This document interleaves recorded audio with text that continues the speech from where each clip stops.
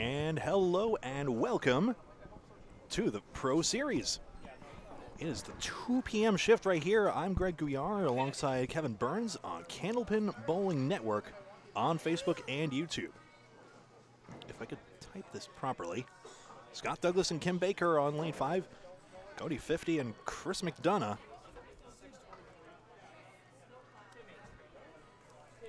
on lane 6. That's you right there.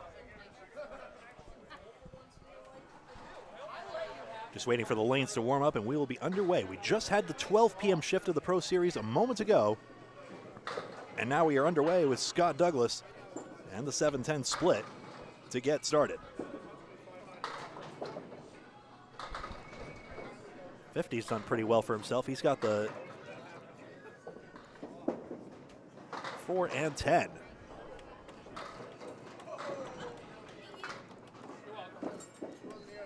Scott Douglas also, of course. He and Tim Douglas out of here. Alley Cat Lanes in Kingston, Massachusetts. 9 bucks for 50 and a 10 for Scott Douglas.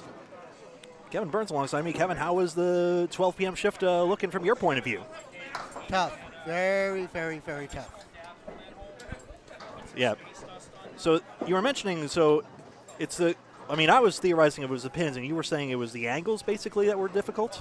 I think it was more the angles because nothing would carry as Scott Douglas just throws a bomb. Dave Barber on lane 4 follows suit. It's more the angles.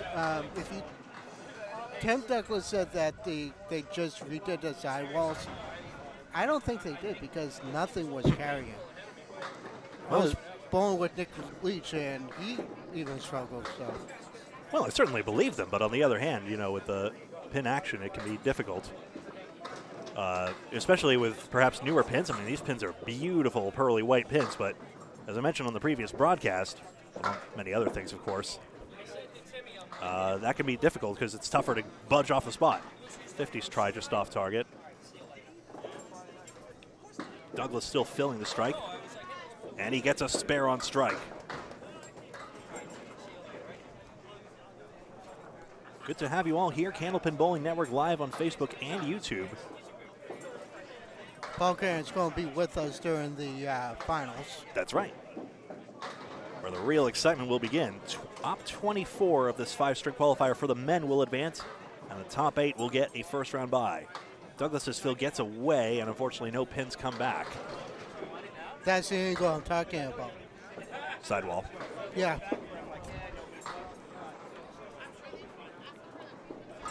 After back-to-back 9s for 50, his second ball. His try on the wood. Ooh, it just split apart on him. Douglas, and the wood stops short of the 7-pin and does not make. Well, Greg, you got a busy day coming up pretty soon on the 31st. Oh, would that be Easter Sunday by any chance? Yes, it would be. Leda Lanes, Nashua, New Hampshire. So that basically makes 2 events, but one thing at a time. Yeah. Leda Lanes Easter Classic coming up, the 20-string marathon of bowling on Easter Sunday, of course. A very historic story tournament we'll be telling you more about during that. Of course, Kevin, you'll be bowling in this, or? Oh, yeah. Excellent. Myself and Bob Lee. Leda Lanes house bowler you are, of course. Myself and Bob Lee will be bowling together like usual. Bob Lee, our executive producer here at Candlepin Bowling Network. Get over 5, thank you. 50 threw a pretty good ball. I thought that should have gone. It did. Scott Douglas. 4, 6, 7, 10 for the third ball.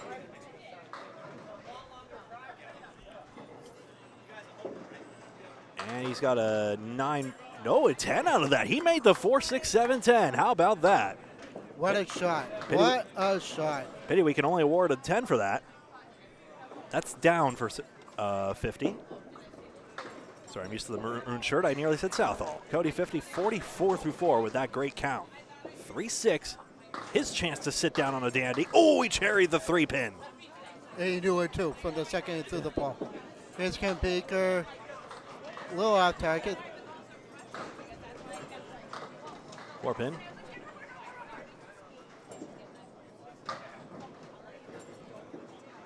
Well, just miss it with the 9. Yeah, 53 half, not bad. Indeed, indeed. Let's see. It'll be tough to follow along with both. Let me see if I can pull this up here. So top 5 men in the last event was Scott LaPierre, Danny Harris, John Winchell, J.J. Turney, and Jimbo Ayotte. They had the 5 high series at the Lakeside Lanes random draw 3-man teams.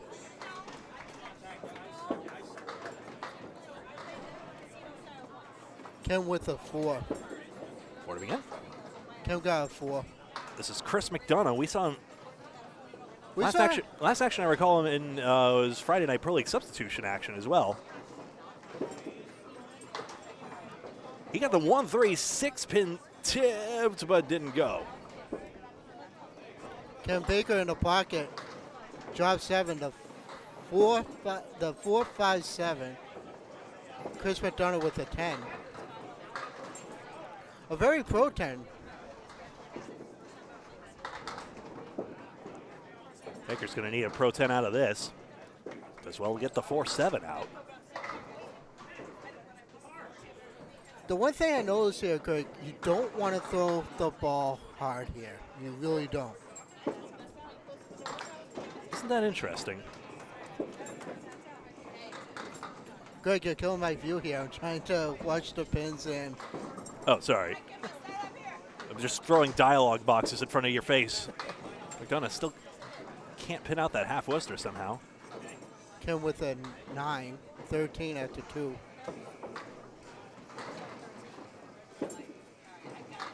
Oh, what an out. What an out. I'll say, chiseled out the 2-4-7-10 to get that. It's 18 through 2. Baker 3 out on the first ball. See Rock and Bowl advertised on that pin sweep there. Cosmic Lights here at Alley Cat Lanes in Kingston, Massachusetts. Oh, Chris McDonough punches out the 6-pin. The old lemon drop. Don't tell Paul Grant. Paul knows everything. We've established this. Baker pins out 10. Do you think he might know that I punched out a lemon drop during warm-ups? Well, if you donate $1 to Candlepins for Cancer, he might. Now that you've confessed to it on air. Yeah, true. McDonough wiggled that 10 pin. That's a pity. He almost got that spare and almost came back nicely on it.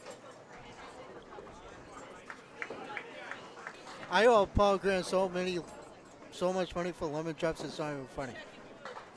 Well, if it's not funny, it's an optional donation after all. Yeah, exactly. But Of course, Candlepins for Cancer, a 501c3 charity.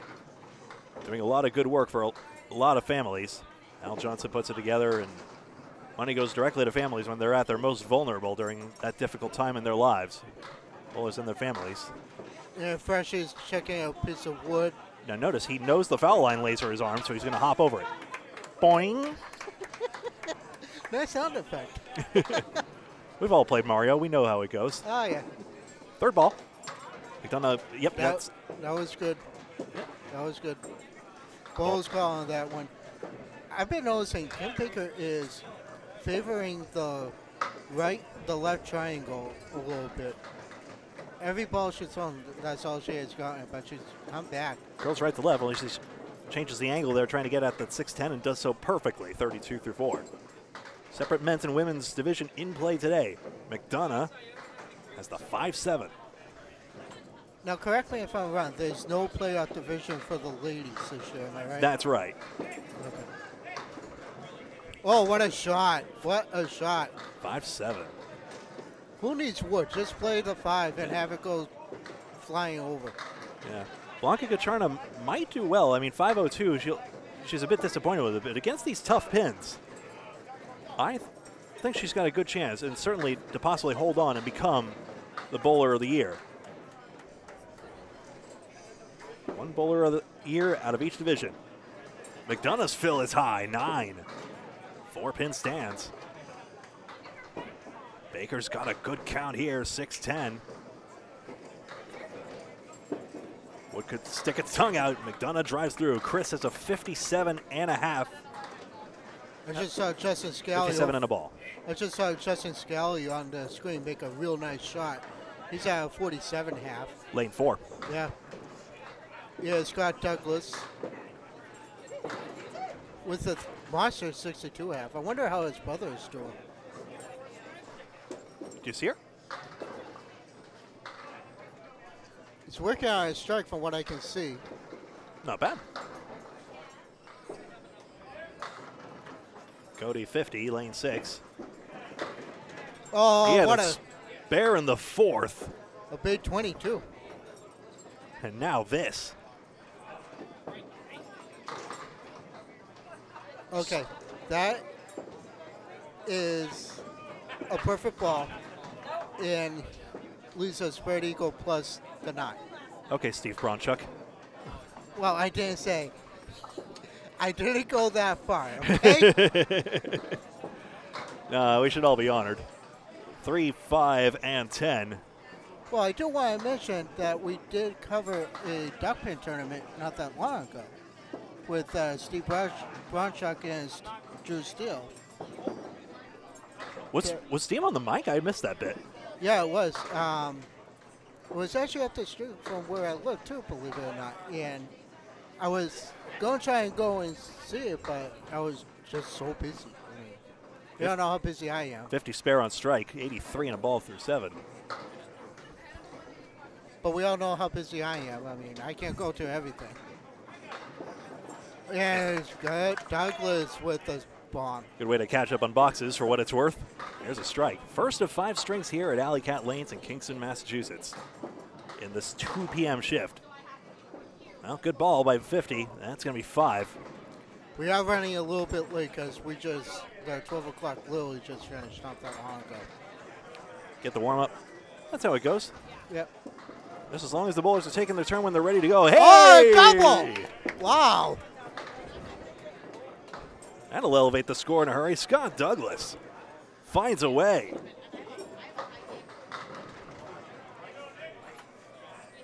If he's struggling with the split, he's still got the 2, 6, 7, 10 after chiseling out the 4. The wrong pin to take out of that configuration.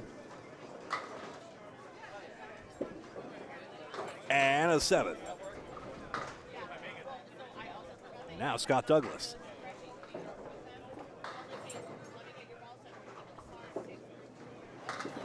Looks good. Going for 3. Oh, Lisa 5. That got everyone's attention. It 19 did. on the first fill. Wow. 99 after 7. Cody gets the result he's after, 2-4. Now 5 pin, just got to stay on the lane, don't get amped. That's a spare on strike for Scott Douglas. 119 after 8, 129 plus. Oh, baby.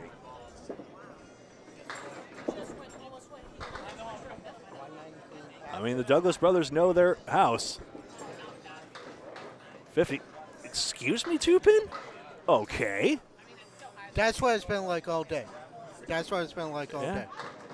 Oh, Did look he- at this. Half push is standing. Oh, that's going to be a tricky one. An 8 fill for 137 after 9. How dialed are you really, Scotty? Let's see. Ooh. It just never goes when you want it to, huh, Kevin?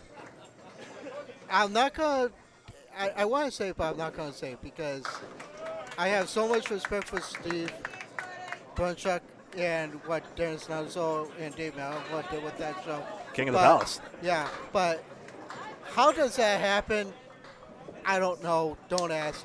Scott Douglas with a monstrous 146. And then, of course, Travis Falk, the OEPD, of course, like showing up Bronchuk on one episode where it was just like, here, I'll literally animate on screen how a spread eagle happens. If you don't know after that, I can't help you, quote, unquote. 50's got a 3rd ball coming up. I forget which episode that was on, but that was delightful. Myself, Malin, and Nuzzo tried to explain it to Steve Bronchuk. I don't know how many times. I actually tried to explain it to him at the Vinyl Square Lanes when I met up with him one day. And I said to him, Steve, even I can't explain it to you. You talk about candlepin bowling. It's a fun game. It's fun for all ages, but yeah, you can have a heart attack to it. Let's see, Chris McDonough not going to find that fill fun, but he has a 60 half. Ken Baker. Oof. I mean, the ball really deflects away. We all know that old chestnut, the ball weighs less than the pins, but that comes really true here, where if you can't get it to drive through, it's just going to glance off it, and who knows from there. A 10 for McDonough. 70 after 6. Kim is at 47 after 6.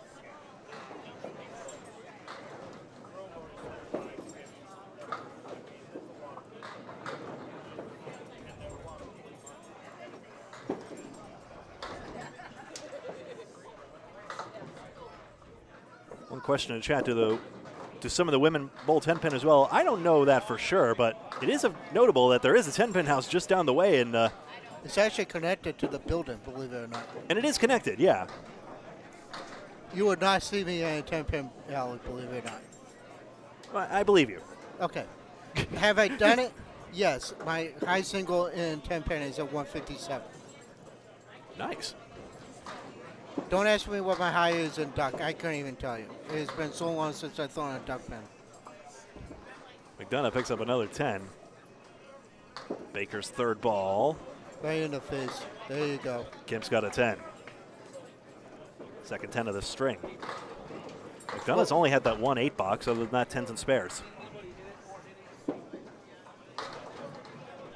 McDonough with a crazy split.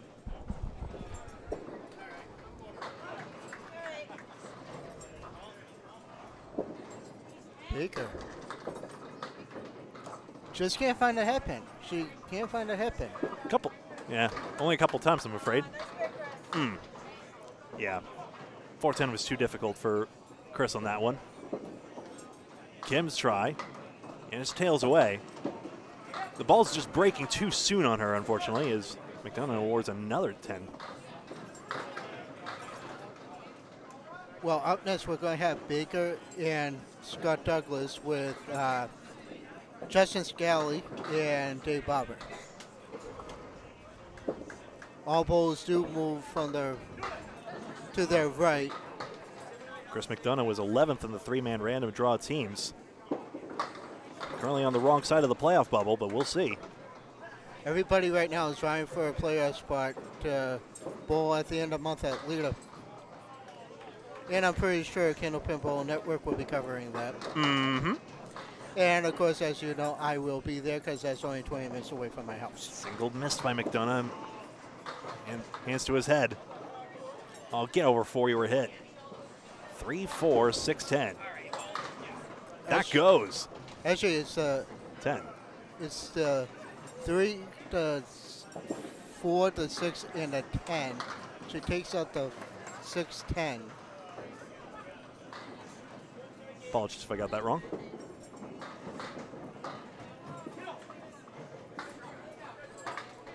Good to see you all here. 2 p.m. shift now, and then the playoffs. As soon as this is done, string 1 of 5. Right through the goalpost. So earlier, so off air, Greg, I was telling you about the tsunami. I was bowling next to him. He was shooting at a spread eagle, and he nearly converted it. Yeah. McDonough's in 10-box purgatory right now. He just chiseled through that 2-box. Yeah, we saw that shot earlier.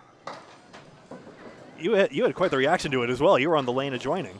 I was, and it was just missed. He didn't miss it by much. Oh, there's a 9-shot. Oh, a strike for Kim Baker. 6-pin fell last. She needed that. She needed that. No time like the present. Chris McDonough with a 110 for his first string. Not to put any pressure on Kim, but she needs a double just to even think about 100 right now. Yeah. Uzan Blanca barely average over 100 yet. I think that's going to hold. Whoa. Chance here, yes! What a call. Double strike. What a call. Well called, Kevin. I literally just said she needs at least a double to even think about a, about a 100. Triple digit. Well, we'll put the spare smudge on the board to indicate the second strike in the 10th. 92 in a ball. Now we're just waiting for the machine to reload. You bowl too quickly, that's sometimes what happens. I've been saying it for years. I've been saying it for years. All machines need at least 2 minutes for them to reload. Yeah, there's about 24 pins in any pin setter, basically. 23 is the max you want.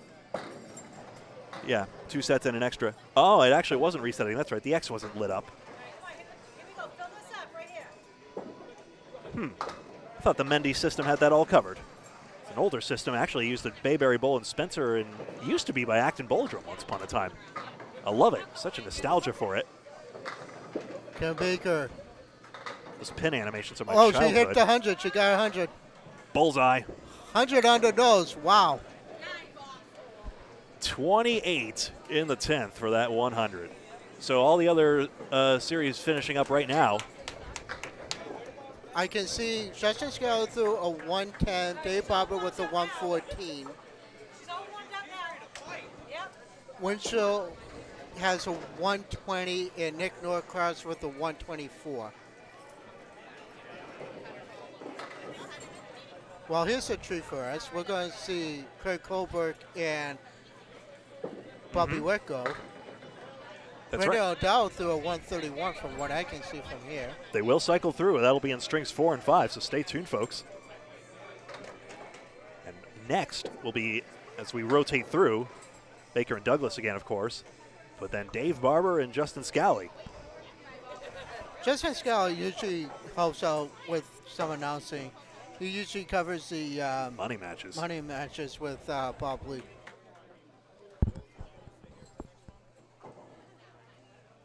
I got to munch on these last chicken tenders here. They're so good here in Kingston. Thank you for telling me that, because I'm getting hungry.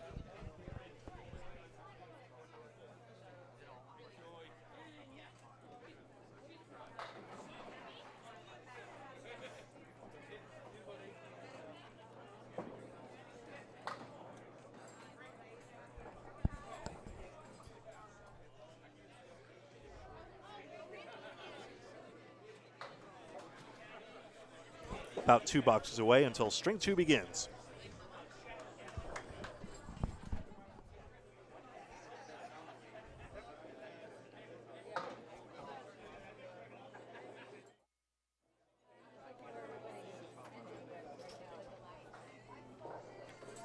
Yeah, we'll take an audio timeout on this, and we'll be right back. I won't plan to do that every single time. Just gotta take a break this time around. Apologies.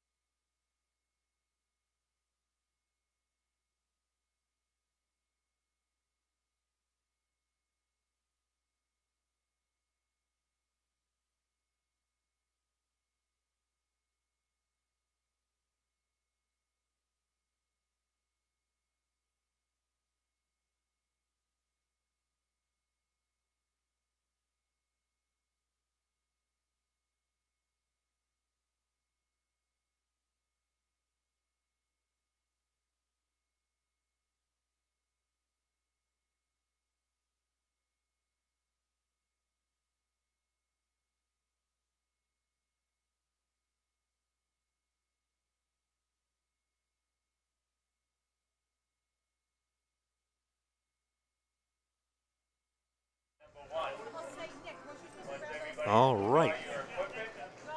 Going back. Okay for me to take your levels up? Yep. Cool. because I just did. Kevin Burns alongside me. My name is Greg Gouillart for Candlepin Bowling Network. We are back now. I'll take that away. Scott Douglas and Kim Baker back now on lane 6 while they promote the 50-50 raffle that'll help increase the prize fund and one bowler's wallet. Dave Barber and Justin Scally now up on lane 5. Dave Barber first. Lucky Strike, of course, a perennial favorite every single ICC Worlds tournament. In reference to the former lanes at Lucky Strike in Lynn, Massachusetts. Justin Kochi in the field was also advertising them. Scott starts with a 7-10. That seems familiar for him somehow. And Barber's got a split 2-4, 6-7, 10, and the most bemused grin on his face. Spin that wood somehow. A little flat on the left side of it, I think. Barber goes right through the hoop.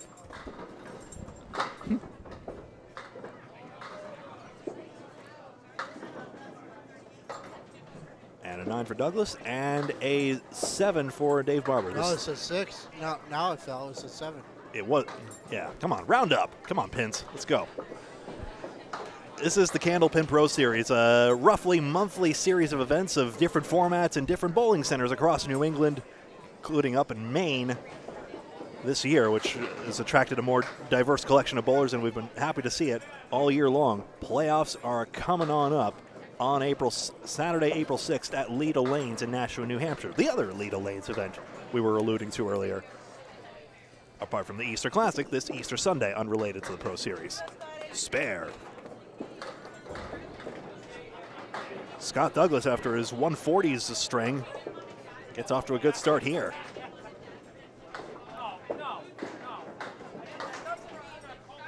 There it is. Barber gets a 10. You want to know something funny, Greg? I'm looking at my calendar. No thanks. I hate fun. Okay. But they would. The playoffs is 7 days after the Easter Classic. Yeah. Boy, we're going to be busy that week. I can't wait, honestly. Scott Douglas could have waited until he saw this. That's a 3 fill, unfortunately. With the spread eagle plus, 8-pin is there as well. He chips out. Barber. Oh, yes, he got that one. 3-4-7. Beautiful. What a star on that one. Scott Douglas blew out the left side triangle, so he will get a 7 out of this. Good third ball.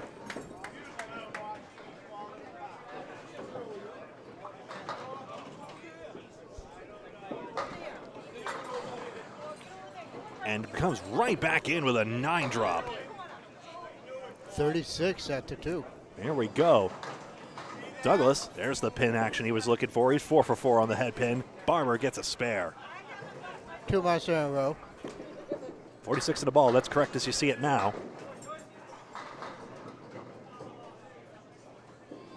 Scott. Spare. Not head-to-head. Good bowling from the pair nonetheless. All individuals, singles knockout. The lane partners are incidental. Top 24 men will advance. Top 8 will get a first-round bye. Barber with a 7. He leads 5, 6, 10. He has a favorable piece of wood to carry it. The setback, I presume. So the wood is more favorable this time, and Barber finds a way. Should I say it in honor of Al Johnson? $50 in bonus money for 3 months in a row. There we go. Which we will sometimes have on our show as well, in the Candlepins for Cancer TV show. Scott Douglas just to the wide on the 2-pin. I did pick up some singles results, so I'll share those with you in just a moment. Scott Douglas gets a 9, and that brings up Kim Baker and Justin Scally right and left. Justin Scally is sporting his usual Academy lane shirt that he always wears here on the tour. Justin, of course, captain of Academy 1 this year. A delightful shade of turquoise this time around. I'll share those results in just a moment. Actually, let's do it now. Dean Sullivan came in first for the men, 624. Steve Poulin, we saw him on a tear, 604, the other 600. And then Nick Zuffalato, 584. Luca Charna, 584. Nick Leach, 580. Keith Beaupre, 578. Got Justin Kochi, 576. Mark Gallagher, 564. Nate Leafs, 560. Even Ryan Southall's 556. I think stands a chance, to be quite honest with you. Scally, second ball. Got it, 4-7. And thank you for not messaging my scores. And you're welcome for not making a joke about that first. Okay. Kim Baker as a 6. No, because I know how much you and Paul like making fun of me when we're on the air, as it is. I mean, teasing is one thing for sure, but the reality is that, you know, anybody can join these events. You know, it's a pro series, and there is a paid subscription, so one can join the tour, of course, and qualify for playoffs with the pro series points that you get for your finishes in the events. But the events are also standalone events as well, and if you're willing to pay the admission and if you can bowl properly, you're welcome. Oh, yeah. I mean, I got on because of Dave Barber and Mike McIntosh, but I wouldn't trade it in. I mean, it's just, it does give you the endurance. It will make you a better bowler. All you have to do is go out and try all the time. That's all. I mean, one thing you have to remember is just imagine what it's like to be on the lane side by side with the top tier talent. You know, I think that's my problem, because every time I'm on the lane side by side with with some of them, it does get into my head, and it's like I forget how to bowl, because you have that, you feel like you're in awe. Right. But one of these days, I'm just going to shake it and say, you know what, I'm going to go out there, throw my game the way that I know how to bowl. That's the key to bowling. Just focus on the 10 pins in front of you. They're the only ones you can control. Well, Scally wanted some more control over that. He got the head pin, but a split. I mean, at one point I was doing great. I had 3 10s in a row, and a lot of those 10s could have been spares.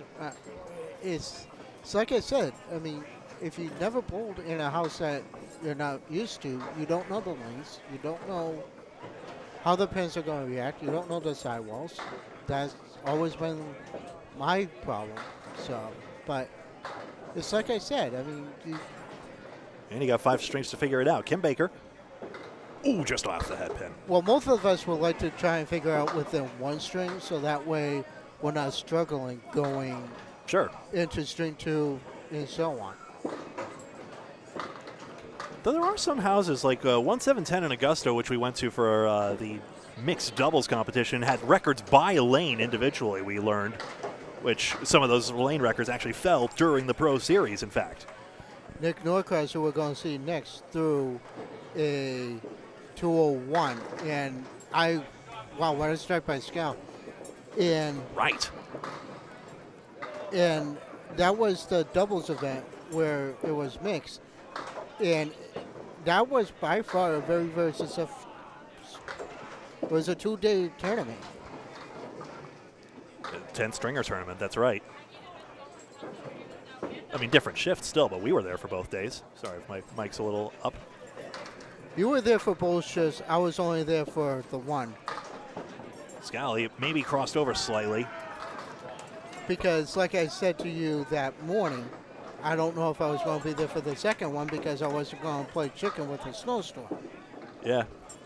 How soon we forget about the snow once the clocks change and the weather changes. And boom, playoff season upon us as well. Yeah, exactly. Got Pro Series playoffs. Friday night Pro League playoffs won't be far behind. And then Mixed Worlds as well. That'll be at Academy Lanes Haverhill. We're looking forward to that. Central Park Lanes for the Friday night Pro League playoffs if you're for the sake of consistency. Gee whiz. Kim Baker 26-4.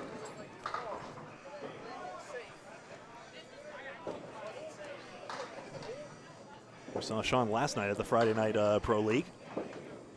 7 fill, 7 box. Now, who was playing that one? I didn't have a chance to watch it. I was working and I couldn't get. Central 3 and Academy 2. That was a rematch of a previous broadcast we did.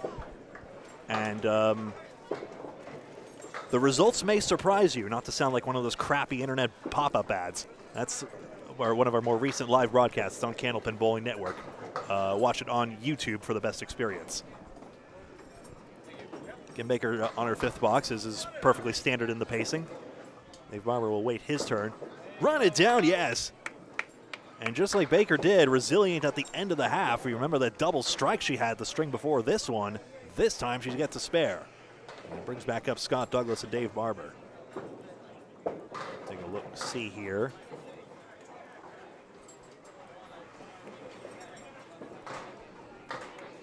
Dave Barber currently 20th. Currently is just on the right side of the playoff bubble at the moment. Scott threw the ball for a strike. Instead, he's got the 6-8. Yikes. Scott is 6 for 6 on the headpin, as is Justin Scally for that matter. Flat on the wood.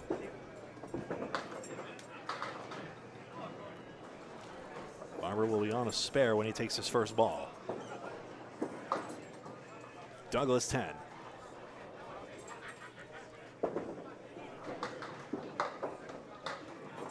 Dave lands on the 3 pin, so 4 horsemen, the 8 and 9. You've got Mike Machichi's stats in front of you, I see. A lot of 400s, I remember. Yeah, Jester threw a 454. Woo. Joey Lister, who's here, threw a 437. And last night. Aaron Fontaine went Spare. 409. Jimbo Ayotte went 407. And Peter Crawford went 401. Of course he did. Well, let's not forget, he threw, I think, 227. Yeah, that's the league high, I believe.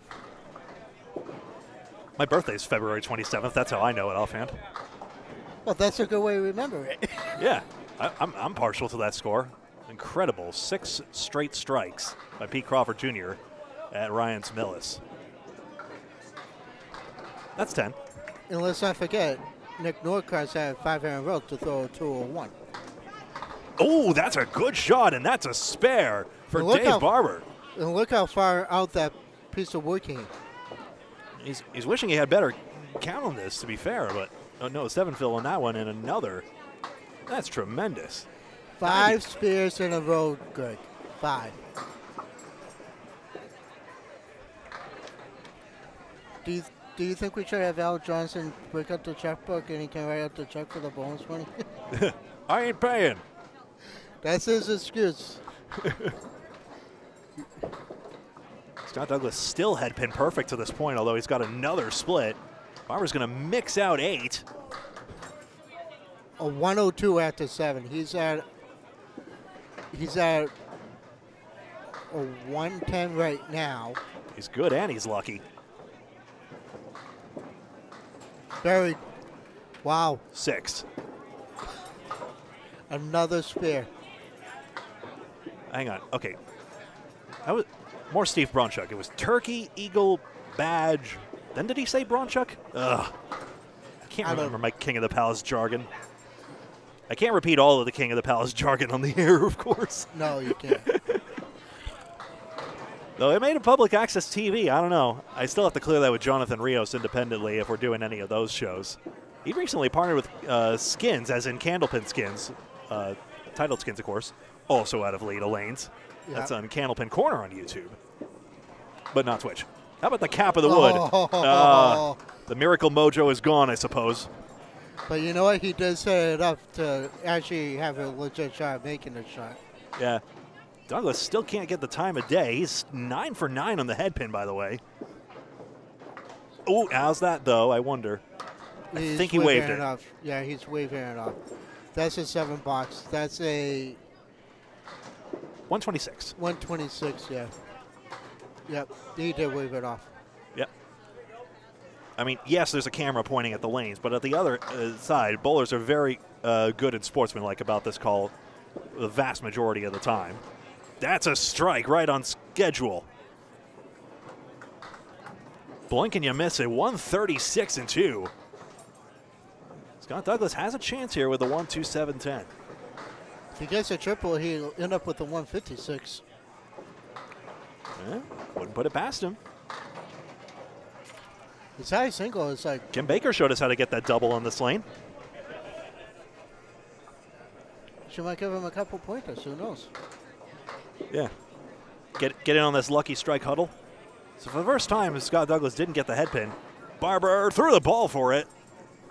Well, let's not forget Dave Barber's father is Jim Barber, who is in the Hall of Fame. Nice guy. Yeah, no accident. And the fill is 10 on that one. 146. Solid start in the second shift. Scal's working on a strike. He's at 58 working on a mark. I was joking with Allie didn't want me peeking at the scores. Maybe Dave will let me. Yeah, he's at 200. Dave Barber is at 260 through 2, 130 average. That should be pretty good. Should we say also like? Perhaps. In the 130s, I think that's fair. His name is synonymous with success. The greatest of all time. You know, a lot of people will put Gary Carrington in that category. Sure. We'll make reference to a lot of those famous names when we come around to the Easter Classic, which also only won once, incidentally. With 100 TV appearances, he only won the Classic once. That's right. Jeff Surratt, of course, the most successful at that tournament. He won it 4 years in a row. Then I believe Chris Bouvier won it. Then he won it the year after. And what was it? Bob Whitcomb ruined a Chris Sargent run of dominance as well, somewhere in there? I believe so. I really don't know because... Got to consult the spreadsheet, which Dave Barber actually is an instrumental help in getting Easter Classic stats. Between him, between John Zappi, between Dottie Lawrook, I believe that's everyone, Bob Lee to an extent as well. We have like a perfect archive, and I can't wait to share that on the air with you all. Baker's got the 6, 7, 10. Ooh. I'm surprised the 10 didn't go. Skelly does bid on the 189 on the 189. After only his first head pin miss. Baker with the 10. Ken pins out well. Skelly with the 10. Off the cap of the wood, no problem.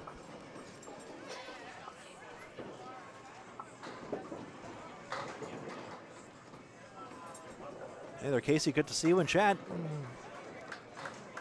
Good to see you all here. 2 p.m. shift here after the 12 p.m. we had earlier. Second qualifying shift of 2. Alley Cat Lanes in Kingston, Massachusetts. That's Kevin Burns. I'm Greg Gouillart, and this is Candlepin Bowling Network. Should we get the great Paul Grant mention as well? He's in the coming soon credits. Yeah. Just like you were last shift, because you had to go and bowl the thing. Well, you know, did I have to bowl? No. Yeah, no. That's always a good excuse. Yeah. That was Jordan Britton's excuse for not calling the ICC Worlds a few years ago with Corey Alisi. He had to go and win it instead with Team Academy Lanes. Yeah. Oh, I remember that. You and I were covering the semifinals, that's right. The semifinals, yeah. Because if I remember right, Anthony Karen, myself, you, Paul, and Bob were all covering the playoffs. Oh, yeah. Wall-to-wall coverage, quite literally. I think we were at opposite walls pretty much. You and I were on the left side. Paul and Anthony were on the right. Yeah. Baker's found this head pin, but it's 4, 5, and 7. A little behind. Scally didn't curl it all the way over as he usually does. Unfortunately, this lands in the 6 pin. He's on 86 through 8. Sorry about that. I had to update scores. This is it. Baker on the 7 pin. Scally just missed a head pin. Good run at it. Yeah. But the knockout strings I'm looking forward to. Just one string head-to-head competition. No elimination. As we're not considering the whole field this time, so less scurrying about for you, Kevin. But we will, although we still will be curious to see how all the other brackets are doing. 24 advanced, top 8 have a first-round bye. A 9 for each of the bowlers as it happens. And their distinct competitions, men's and women's competition.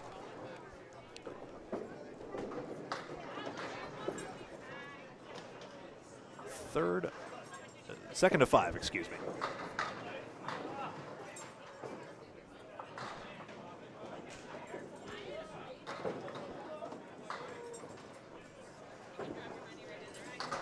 Taking a look, see here, I think. No, she has a panda guard that she's going to clear up. That's it.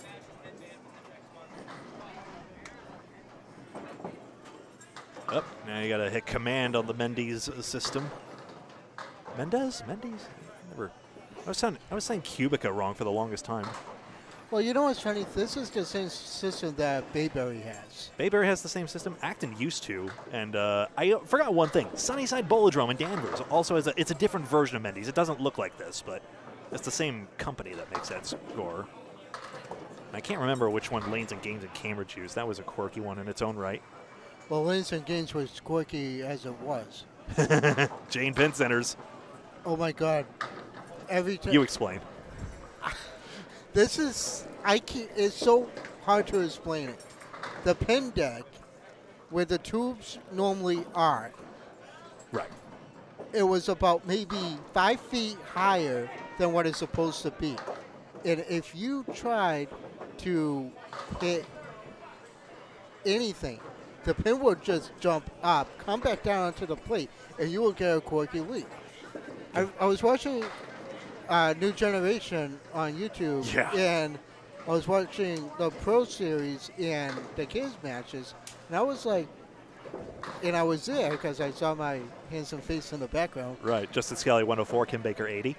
And it was a lot of weird shots. I remember seeing John Boudreau making a couple shots going up against his idol, which is Craig Holbrook. And yeah, that's right. And it was like quirky. Rob Taylor said the same thing. Even Shu said it. Yeah. The former name Candlepin for Kids and then Candlepin New Generation. I think COVID-19 scuttled it, unfortunately, which is a shame because that's a great pipeline of talents. It is still available out there on YouTube. It's a PCOF Dirt, I think, was the Candlepin for Kids channel, and Candlepin New Gen has its own channel. Now, I asked you on Messenger if there's any hope of that coming back. And from what you told me, there's rumors that it is going to come back, but it's kind of hard to do it on the internet without parental consent. It is tough, yeah. I don't even think we would do a live stream, honestly, because, this would be a ton of fun for the kids, having them on air was awesome. I just don't think it could be live, just in case. You got to protect them a little bit. Not bubble wrap them, but you got to be careful. The internet's a crazy place. Right, you crazy people out there watching Candlepin Bowling Network? Eric, what the heck are you doing all the way on the other coast? Good to see you in chat. Thank you very much for watching. It's not frozen, and he's just standing there. Third string, let's get started in just a moment. Bowlers are pretty much on their 10th box all the way across the lane, so we're going to be rotating very soon. This should be 14 lanes in use, I believe. No, yep, 14. They're using from lanes 1 to 14. 14 is moving on lane 1. Yeah. But if you're in the Kingston, Massachusetts area, hey, they got plenty of lanes. They got 32 of them, and there's 10-pin lanes down the way, You want to come bowl, you still got plenty of space for you. Good arcade as well. Alley Cat Lanes, cat with a K, Alley Cat Lanes in Kingston, Massachusetts. Do I even want to know how long it took you to get here? So you're coming from New Hampshire. No, I'm coming from, the Mass-New Hampshire border. Okay, so what? Took me an hour from Central Mass. Took me an hour and 3 minutes. Whew. Yeah, hour 15, I guess. You got me beat there. All moving now for string 3. We have Nick Norcross, Dave Barber, Justin Scally. No, do we have Scally? Yeah, we have Barber and Scally, John Winchell, and Nick Norcross. Excellent. Let's see if Nick Norcross can throw a 200 on the air. Yeah, what was most extraordinary is that the Pro Series season before, he had a 196, I think it was, at Woburn Bolodrome. I mentioned 1710 Augusta has individual lane records. His 201 has it's the highest individual lane record, but that's only because Mark Ritchie's 207 high single in 1710 Augusta was across multiple lanes, which would be more customary in a league format. But it is still an interesting statistic. I'm trying to remember. There were definitely a few others. That's Dave Barber on lane 6. As before, he rotates over and he takes out the 4-8. Norcross and Winchell will get their names on the board, and here's Nick Norcross. We saw him last night bowling for Central 3 as ever. Outpost, 4 horsemen in the 7 pit. Barber spares.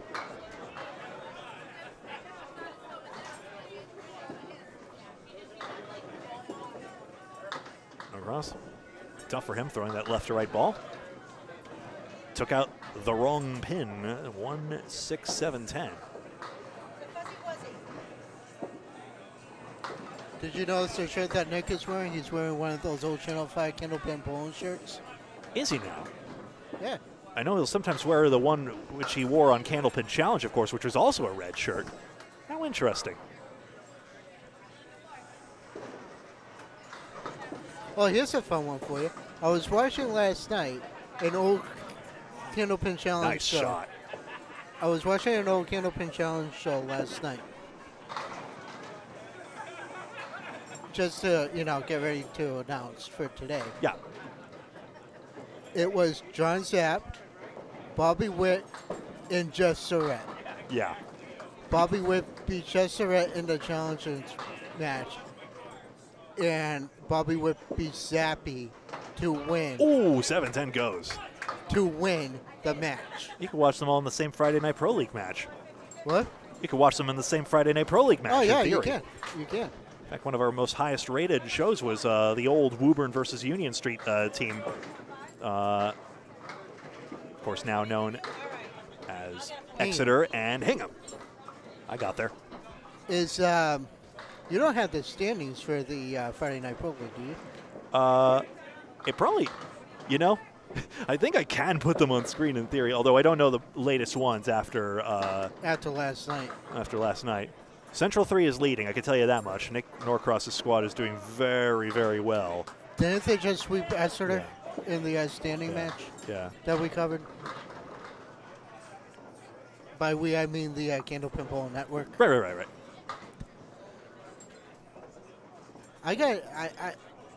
I am planning on getting there for the playoffs. And it's tough. It's really tough to even get to half of the events that I want to help out at. We appreciate every bit you can do, especially here for the Pro Series, where there's going to be a lot going on around the field in a moment. Knockout matches, one-string competition starting, well, there is no set scheduled time. It's just basically whenever this ends. Norcross head pin, 2-4. A lot of bowlers from the first shift are anxiously waiting to see if their scores will hold. He's here. Norcross had a bit of a downtime in the last Friday Night Pro League match, and luck like that is not going to help out. That time he got his object pin, I guess, too full.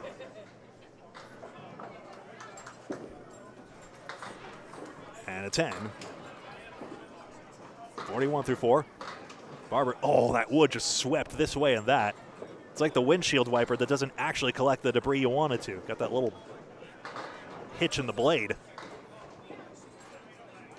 Ooh, boy, I tell you what, a board to the left, and I think he has a chance at that, even though Barber throws left to right, and he's trying to cut it right to left. I don't know. Norcross, huge hit there. Almost looked like it crossed over a bit, but instead, he's got the 8-pin after the 4 got swept late. Barber's half is 55. He'll be slightly disappointed, but it was solid bowling throughout. And there's the spare. Norcross will sit on 1, 51 in a ball. That's actually a second mark. Not head-to-head, but Dave Barber had 2 of his own.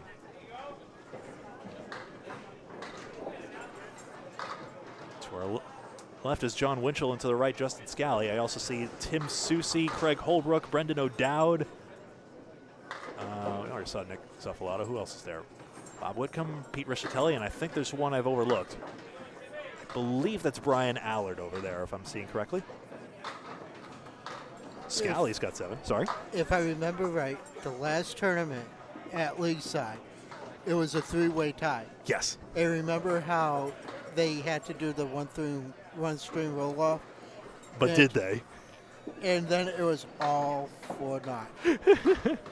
It was probably just some bowler's addition error, perhaps. Never really know. Scally spares the triangle. Well, from what Nate Lee said, it was like, oh, somebody had a mathematical error. Yeah. Well, the scoring sheets are still handwritten right here. I mean, the automated scoring system here helps, but all scoring is submitted manually and very carefully entered into the computer there, which is probably the less likely source of the computer error, which is why I'm thinking it probably has to do with the handwritten scoring. Oh, no. Oh, people. Scally was on King of the Palace. I can do this. Oh, no. No. No. Oh, people. You throw the ball 60 feet down the lane and you get penalized like that. How does that happen? You want to do it for Winchell, too? Yeah. Oh. I don't believe this. Second ball coming up. Love you, Bronchuk. I was just going to say, Steve, we love you, but... Yeah. A great advocate of small ball. Nice out by Scally. Yeah, very good. It's so easy to keep punching through like that.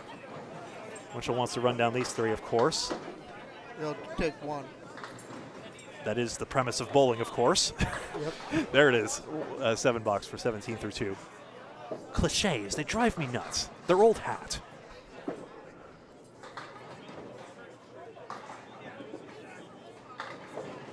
Oh, Scally with a much better lead this time. He leads the 10th pin. Ooh. Winchell's trying. Oh, get over 6. There we go. 2-4.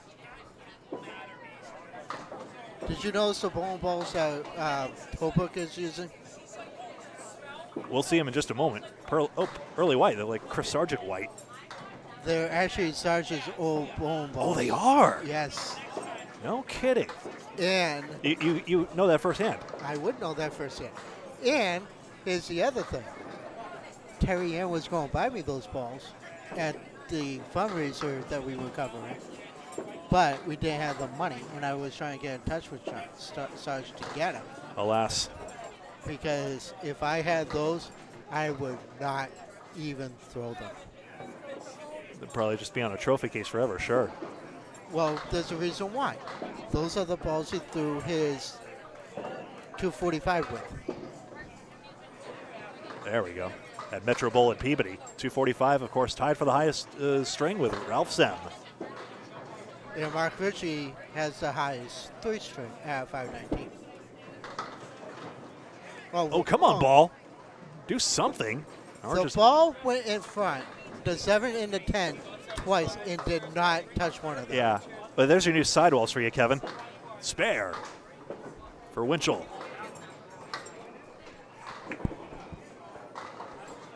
We'll stick with 8 there. Justin Scally with 2 marks and 47 through 4.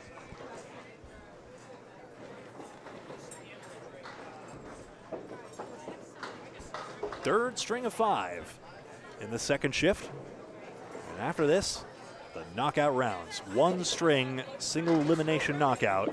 Top 24 advance, top 8 get a first round bye. Scally, 6-7. He's 5 for 5 on the head pin, like he was last string. He's a golfer too, and we mentioned Justin Waters, a golf professional as well, golf teacher, instructor, we should say. Very mechanical delivery. That goes. Oh, what a shot by Justin. The wood was there, but you have to get on the right side of that pin, and Scally did. 57 in a ball. He's going to feel good about that one. You saw it for yourself. Winchell's fill was 8 on that first ball, excuse me. He went 4 for 5 on the head pin.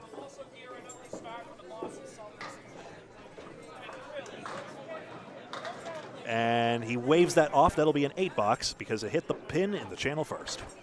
Let's take a look at the standings overall right here. So John Winchell is currently in 7th place right now. Top 8 are currently Joey Lister, Tim Douglas, Scott LaPierre, Aaron St. Cyr, Danny Harris, Jimbo Ayotte, John Winchell, and Chris Merrill. That's Pro Series points, which are mathematically awarded for finishes in both qualifying and the playoff rounds of each competition. Dave Barber is on the right side of the playoff bubble, as is Nick Norcross. Nick Norcross in 13th place at the current moment.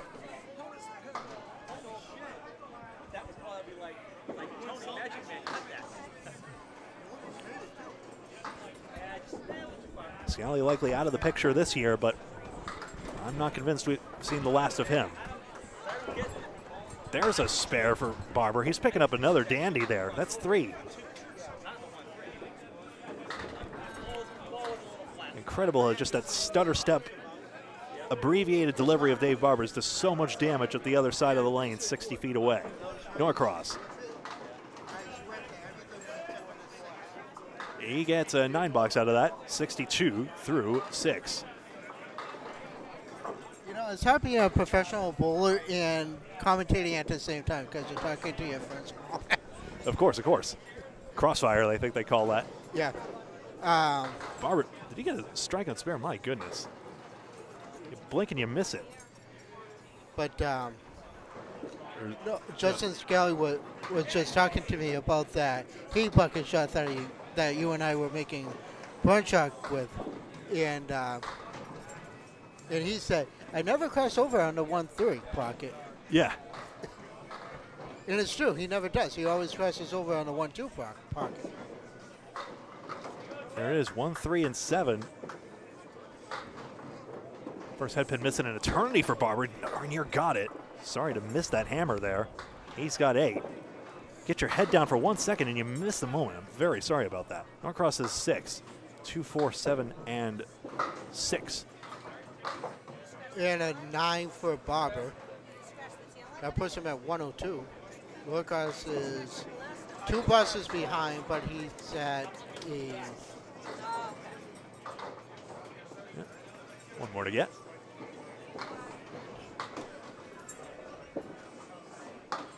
Seven. Yep, so he actually had a 10 there. It was corrected. 62 through 6. Or 63 through 6, rather, and then a 70 through 7. Barber now is one of his tougher tests. I mean, honestly, Dave Barber, he went into like a string of 14 straight without a good leave one time in the Friday Night Pro League. I remember I was watching one of the Friday Night Pro Leagues where nothing would carry for him. Yeah. Nick Norcross foot fouls in the first one, so he'll have to re-rack. That tiny little light over midway through indicates that. Barber on the second shot, 6 pin out, and 3 more to get. I bet Norcross is happy that he doesn't have to deal with the eagle. Yeah, it is sort of an interesting incentive, and that's just how it works out right here. An unintentional foul, you actually get a better outcome out of that. So the only thing worse is punching a quarter Worcester. That's better. That's better. It's a hay bucket. Canadian bucket or hay bale, yeah. Although I still don't know if the bucket's a widespread term in Canada. We're still on the lookout. So this is the last ball for Norcross. This will be an 8-box. Good out of that. Yeah, Barber with another banana split. Oh, boy. We saw Casey McCool earlier. Oh, get over, Wood. Get over 10. You were hit. Curses. But he's guaranteed 120.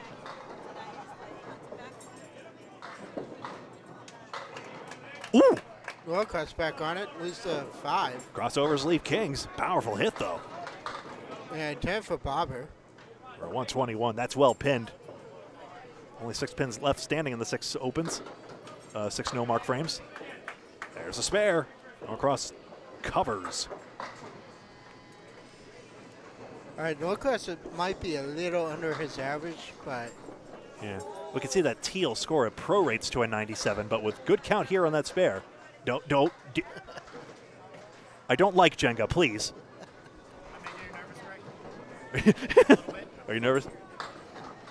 Dave Barber's messing with my tripod here. That's an 8 count on that.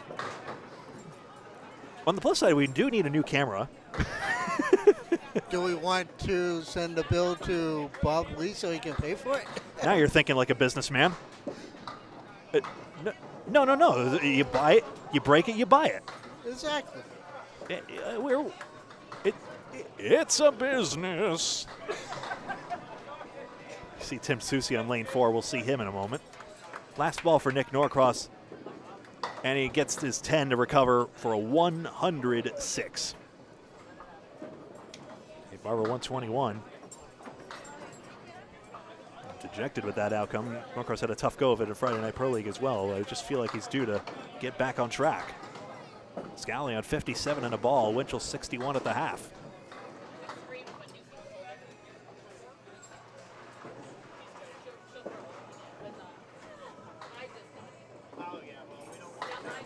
Norcross dropped 7 in the spare for a 64 half.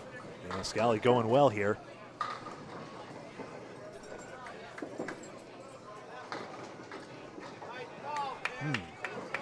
Winchell and Scally both are impeccable in the head pin. Oh gosh. Scally chops through. Just not getting the fortune on the subsequent balls. Winchell not a bad crack at it. Every time Winchell's had a good leave, he's made the spare. Every split, he has not. Simple as that. That's about what you'd expect. Scally a 9. And a 10 for Winchell. Third string of 5. 2 more coming on up. See Tim Susi and Craig Holbrook. And then Brendan O'Dowd and Bob Whitcomb.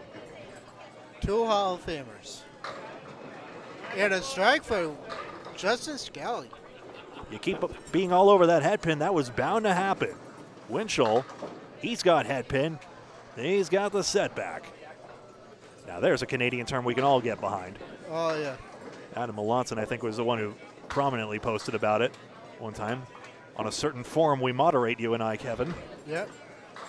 4, 5, and 7 with that annoying piece of wood that never does anything for anybody anytime. That's why Norcross calls that the shot that never goes, and he is so right about that. Yeah. Some say chip the 5 into the 4-7. You know, the old adage of play less into more. Why shouldn't that apply here as well? 10. Strike Phil for Scally. Starts at 7. And he's 8 for 8 on the head pin.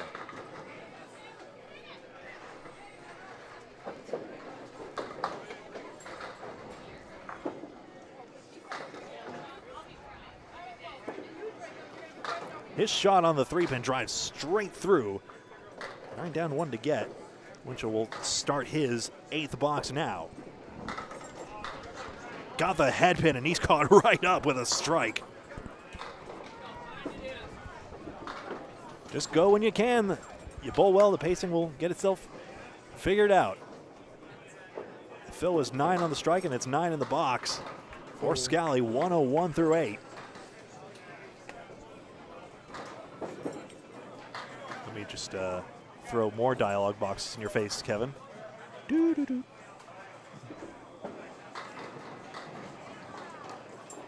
And Scally with another bomb. Yeah, I could have sworn there were pins there a moment ago. Second strike for Scally to go with his 3 spares.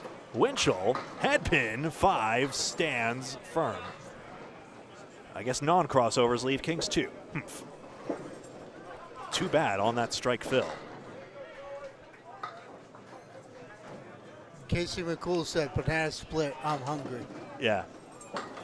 Some time ago, but yeah. Yeah. There's a spare on strike. Winchell congratulating himself on a job well done, as he should.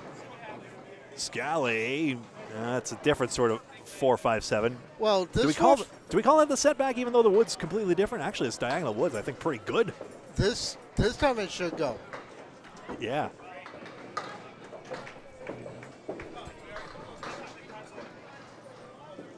Here it comes. Sweep it over. Oh, the wood foiled him. The fill is 9. By the way, Scally with a head pin perfect string, 10 for 10. Winchell was thin. And 10 for Justin Scally for 130. Oh, yeah. Gotta feel good about that.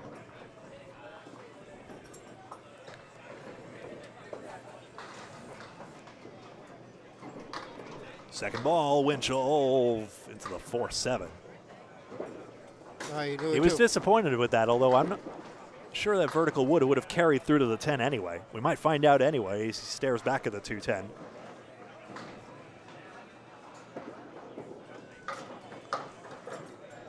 Oh, it did go.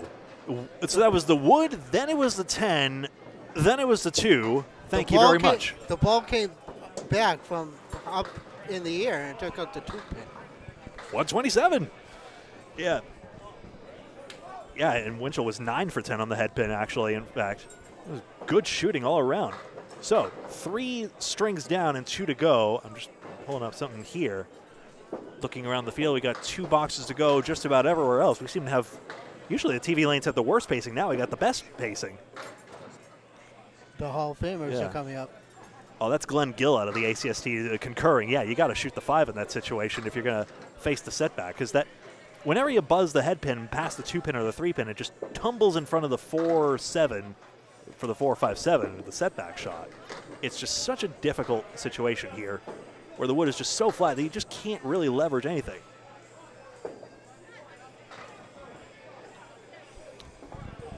We have Justin Scally signing in a chat. Yeah. Sorry, couldn't resist. I was telling him. What was that? Said I was telling him you should get a slow-mo cut of that wacky 4-drop I had in the first half. Yeah. 1, 2, 3, 6 takeout. Yeah, go figure. Weird. My thing is, I was telling Dave this when I was walking off the lane. It seems like my ball is working better on the Brooklyn side. Usually doesn't.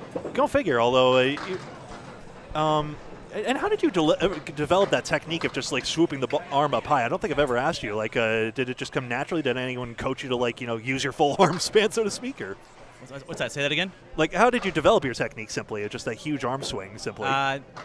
It just kind of happened, I guess. Yeah. Got that Clayton Kershaw. I tell people, like, if my arm was parallel to the lane, I'd be lobbing it every time. I see. So it slows the timing down, perhaps. More or less. That sounds good. Yeah. And how's your doing, by the way? I'm at 344 for 3. I had a good finish there. That one, obviously. I was only 214 for 2. So. Well, 115 made the cut. That was the last event on Lakeside. So we'll see. So. Goal's 580. So we shall see. Good luck. Thank you.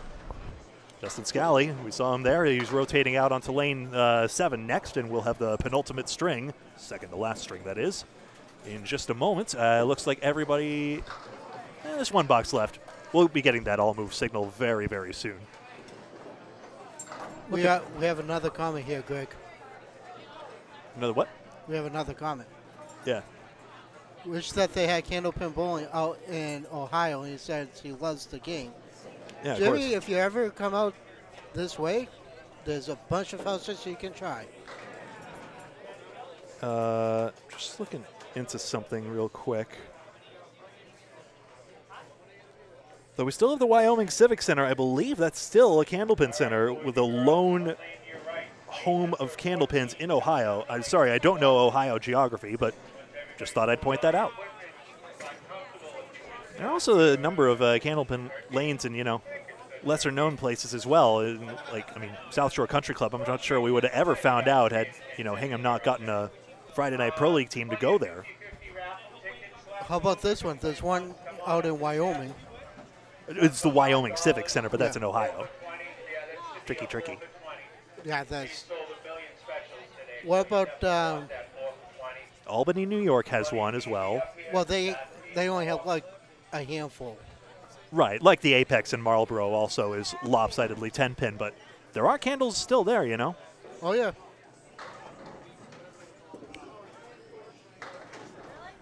All right, we have Nick Norcross and Tim Susi up.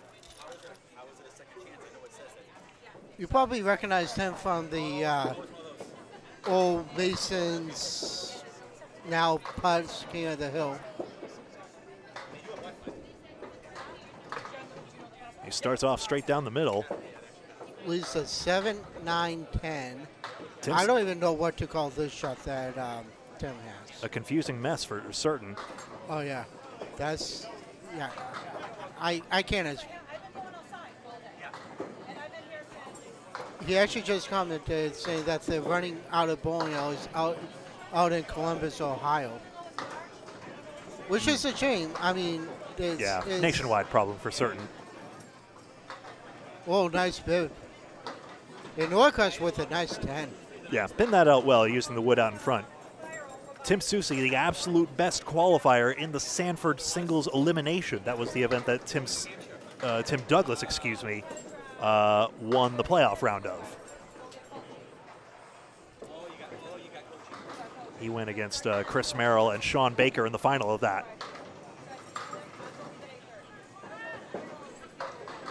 That was a scary thing. There was a time where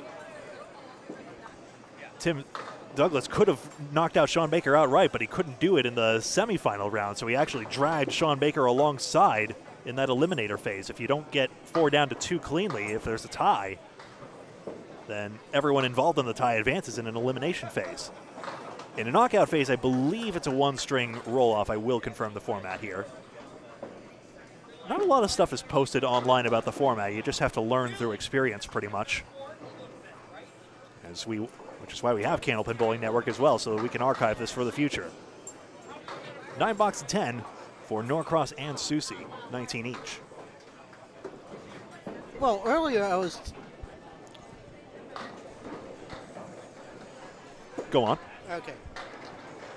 Norcross with a 7 drop is the 1, the 4, 7. It hasn't changed. Tim Soucy carries the pocket.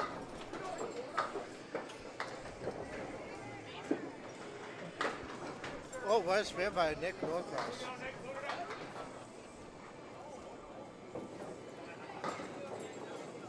Fetching results for our folks out there. I realized I hadn't picked up the women's results at any point. Oh, come on, Wood, roll, roll. It's a 9. Or no, this will be the 3rd ball coming up. That was on a spare try.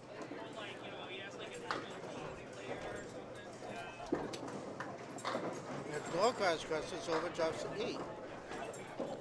8. Lift the mic up, please. And that'll be 10 for Tim Soucy. Is that better? Yeah. Okay. Looking to get in like the yellow zone, kind of, sort of. Just a little bit of the yellow. 8 fill for Norcross, as you mentioned, Kevin. And then, ooh, okay. Just the 3-pin.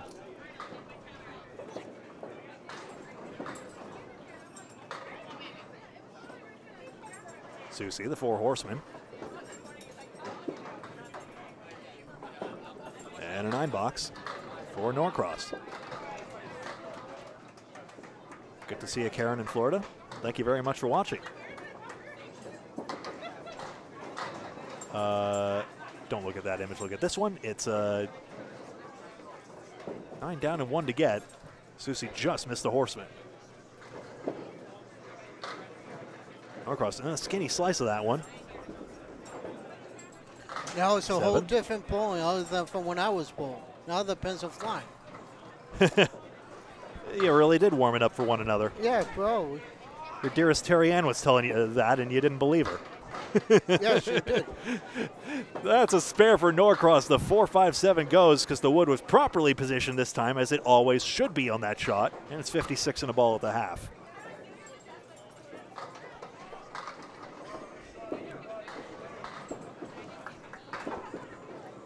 Tim Soucy is currently 14th in the Pro Series standings.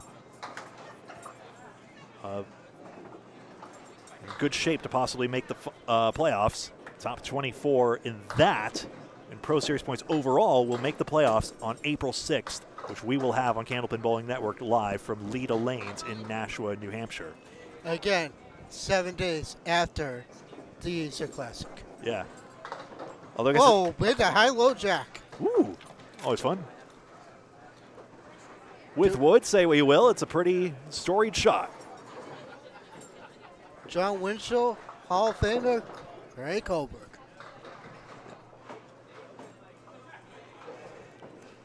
Sorry, I had the wrong name. What possessed me, I wonder? Good job, Brittany. High single, first game. Winchell in the pocket leads the 5-7 pin. Jeez, it seemed like a good ball, too. That's usually the sort of ball with a weak head pin hit, but it didn't look like that at all.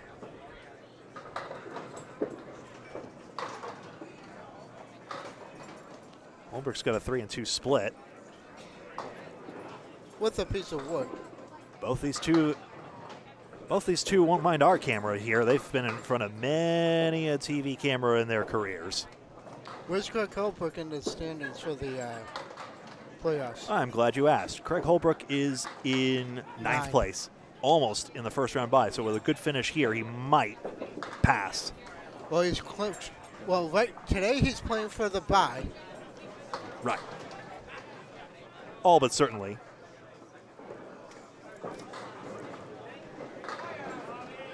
I still need to figure out that spreadsheet math at one point. I haven't had a chance to sit down with Dave amid all his busy schedule and figure that out with him. Just it's a complicated integer calculation. It's something resemblant to NASCAR playoffs calculation. Oh, what a start by Winchell. That's what he told me. Big hammer by Winchell. Holbrook trying to answer. Just. Ooh, no, you don't want that 6 to go on that one. He has a good piece of wood. He's trying to get the wood to move closer. Oh, he's going to have to go high on that. Another devious split for him. Oh, he's going to have to go high on it. There's no way around it. Oh, it's a win. Carry through. What a shot.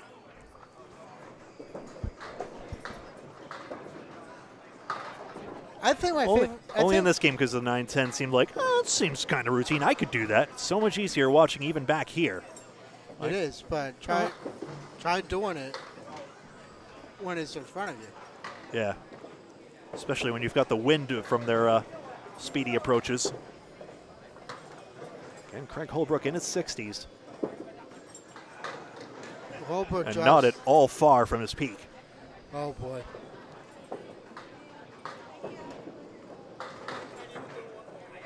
Kevin Phil. Winchell has an important second ball coming up, trying to fill this strike. Good sticks. Oh, the 10 pin didn't go, but it is 9. Holbrook. Great idea. Just a little full.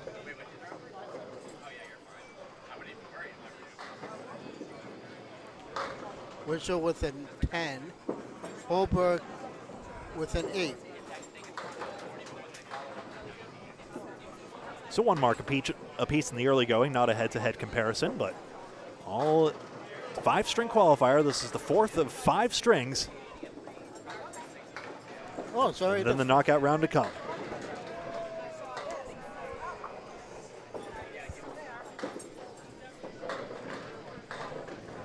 Winchell drops 9 with a wobbling 5.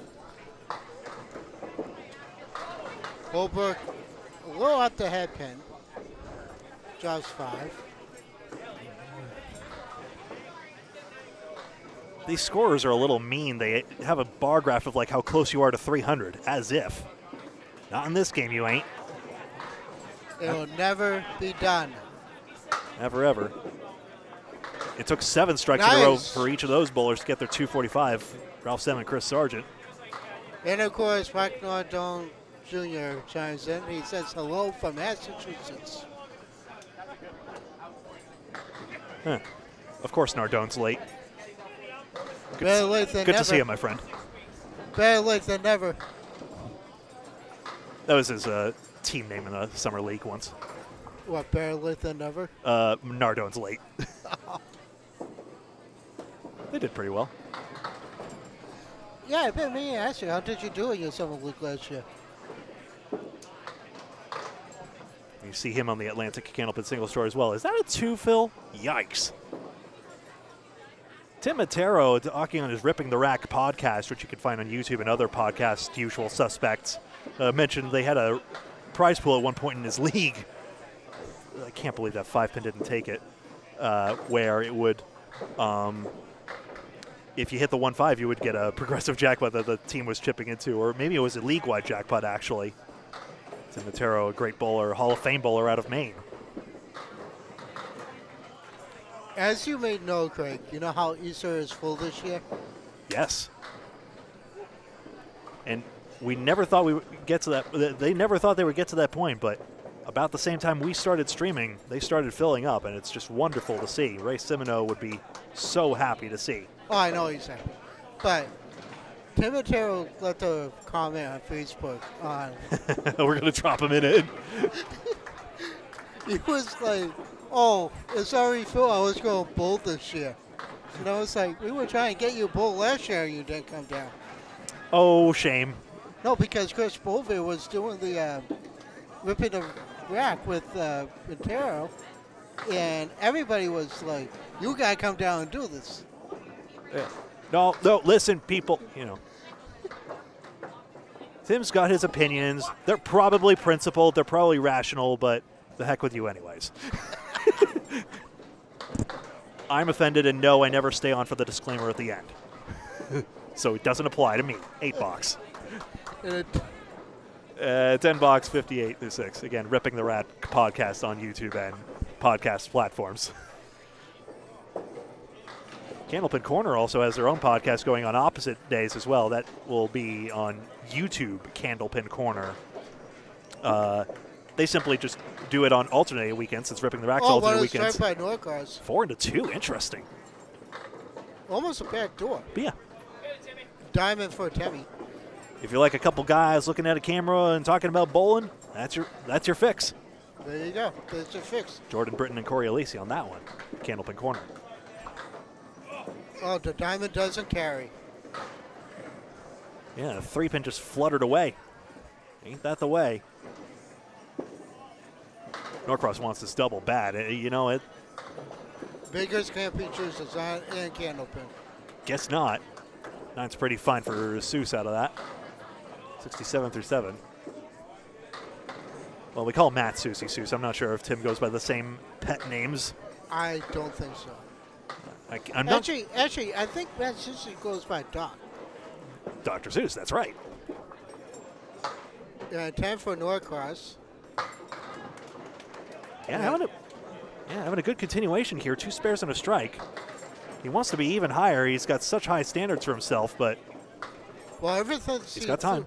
Ever since he threw that 201 up in Augusta, he's been setting that standard.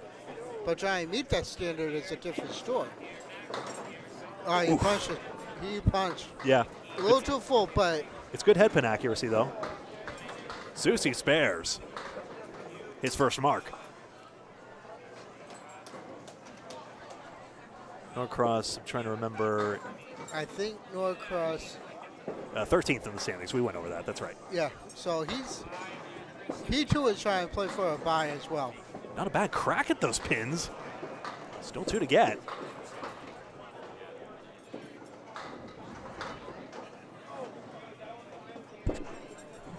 Excuse me.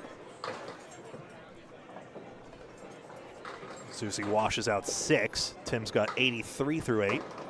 Norcross at 8 box, 105 through 9. 1, 2, 8, and 10. Just missed the head pin. Got everything else, though. Sticks might matter.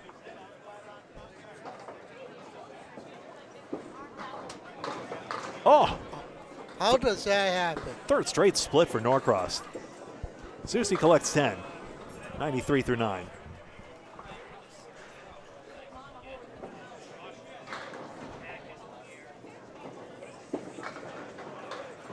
Norcross just trying to make it. Trying to get something to give here.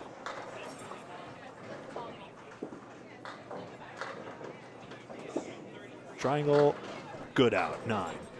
Norcross, 114. There you see that gold on red Candlepin bowling shirt like you were saying earlier, Kevin. Yep. What a show. That's one of the best ones.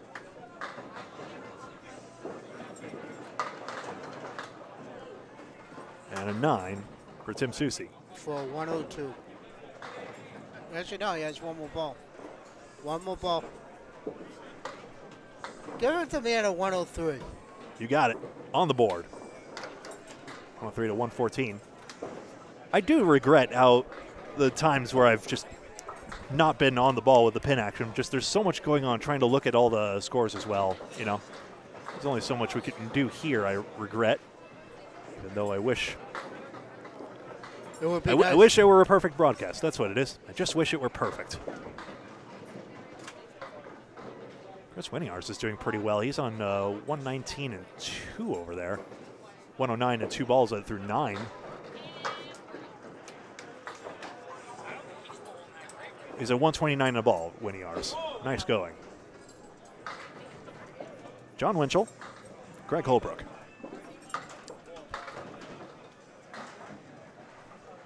Spare, boy. 10 pin doesn't go. Holbrook, for the first time, misses a head pin and has just the 6 pins on the left side.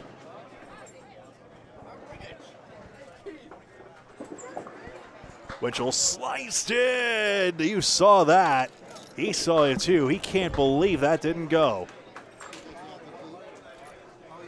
1, 2, and 5, I think you'll find that is for Holbrook. It is.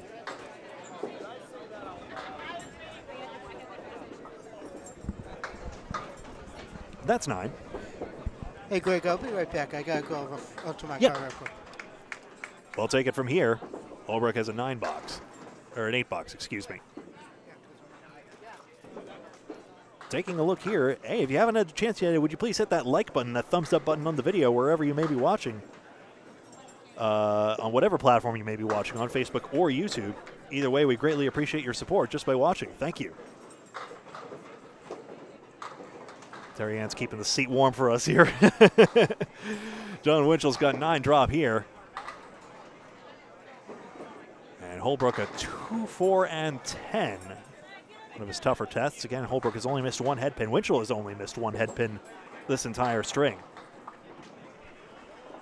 You could peek at a few score sheets. Currently, Holbrook is at a 328 through 3, and Tim Soucy was at a 424 through 3 and a 527. I think Tim Soucy's doing pretty well. He caught me taking a peek at that, but I don't think he'll mind me looking. 527 through 4. 131 plus average. So Tim Soucy, who led Sanford, Maine Bolorama in the singles elimination, might he again go high up on a singles leaderboard here? Winchell 10, Holbrook 10. There you see the scores. 2 marks apiece for the bottom 2 in the order. Norcross with his 3 marks, 114. Not a head-to-head matchup here, but they very much will be in a few minutes' time. 4th of 5 strings. Then what will likely happen is a warm-up while everyone draws their lanes, and then the competition proper will begin. We'll have Kevin Burns again and Paul Grant just making his way up from his Atlantic Candlepin Singles Tour matchup he's broadcasting, or had been broadcasting. Okay, might be here in a matter of moments. We'll see. 8th box for each of these two. John Winchell first. Bob Whitcomb's doing well to our left. He's on 109 and a ball through 8, 29 plus over, so we'll see him soon. I can't wait for that. John Winchell, 6, 9, 10, and a 4 pin as well. Holbrook curls into the 1-3. That wood's rolling in front of the 4 pin. But at least Holbrook's got a good leaf to look at. He spared his last good one. He's had to wait a while for his next one. Winchell can't spray wood back into the 4 pin. Holbrook just dropped it to the left, unfortunately. Maybe didn't turn it over as much as he would have wanted. Too bad.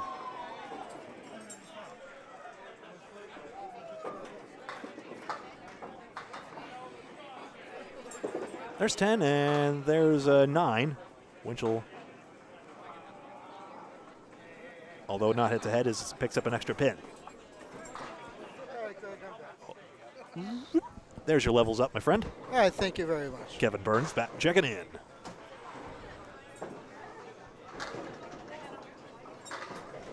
Getting some grub from the Alley Cat restaurant back there?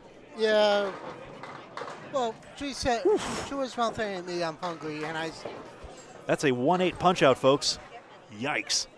The scoreboard's not even going to give him credit for a split. They turn the numbers beige when it thinks it's a split, but that technically isn't one, apparently. It's really not. Yeah. Yeah, they're all connected, I guess. It's actually going to take a moment and pause on this one. Holbrook's second try. 1-3-7-8 rather. Oh, 7 pin was partway over. And he's muttering wow to himself. That's a bad wow.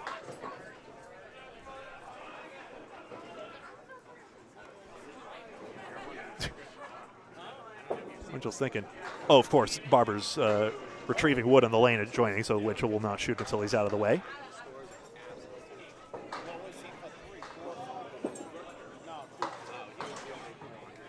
He's got 10.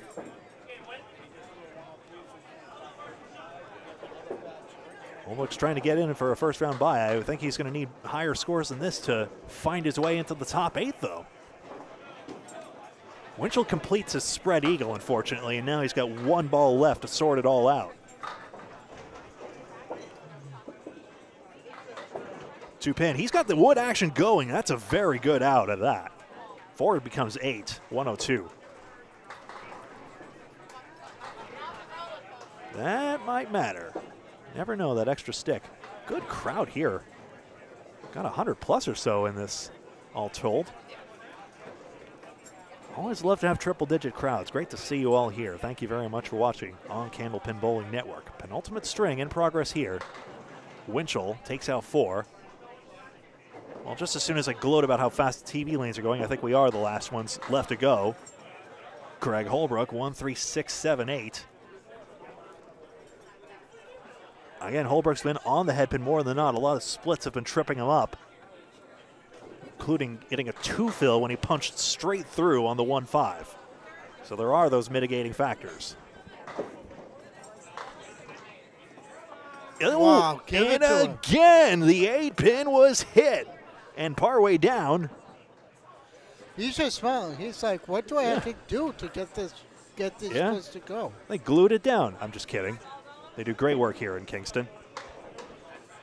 Of what little I've met of them, but it's a very beautiful house. Love the wood finishing they've got here on the walls and everything. The approaches are,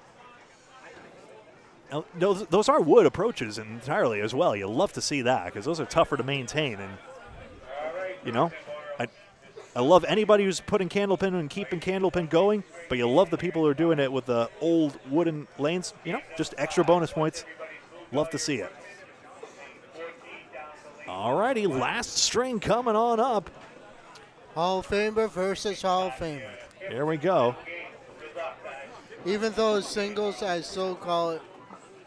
Well, we'll see them possibly next to each other. I'm not sure what the order is. Nope, it will be O'Dowd and Susie first. Brendan O'Dowd. We saw him a few weeks ago on the Friday Night Pro League with Team Millis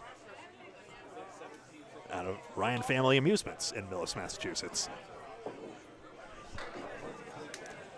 Paul Grant is alongside here. He'll be joining us in just a moment.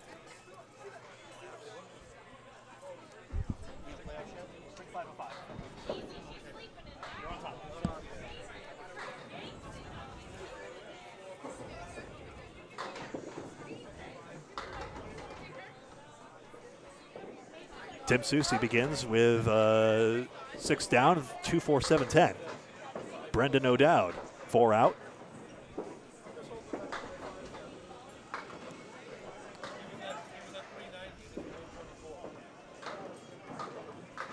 Pretty good wall shot there.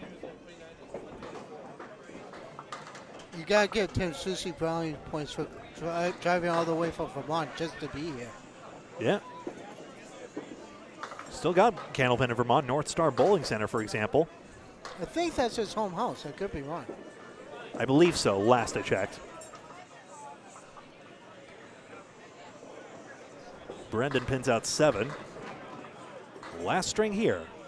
Top 24 out of both shifts combined in this 5-string qualifier will advance, and top 8 will get a first-round bye in this singles elimination knockout round, 1-string matches once we get to that bracket. Tim Susie, north of a 130 average, is a heavy favorite to possibly win it all, maybe, in the qualifiers. Remember, that's a good chunk of your Pro Series points as well, or rather, I should explain now. That's a good chunk of your Pro Series points. He picks up the 3-6, and he's right back where he left off. incredible consistency. Just wish we could see him more consistently, as it were. O'Dowd wasn't far off there. If that wood had rolled a little more, it would have gotten into the 10 pin. The masked bandit got robbed. Zusi, 6, 8 pin. I'm afraid to ask. I'm not sure if it's worth sharing necessarily. No, it's not. It's It's a 10 box for Brendan O'Dowd. no, it's not because Because it isn't. That's fair. Susie, ooh, boy, No, 10 pin got left behind. No, because Terry Ann looked down to see whose stuff was right by your feet. And then I pointed to Paul, and she just put her head on her shoulder and started shaking no. You know, it's a Candlepins for Cancer jar. Of course it is. Yeah. I recognize that hot and cold tote from Market Basket anywhere. 10 box for Tim Susie. Pinned that out very well.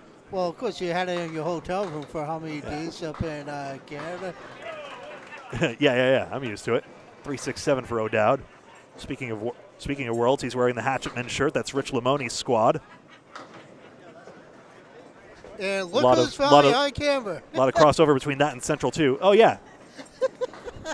Hey, Paul, say hi to the camera.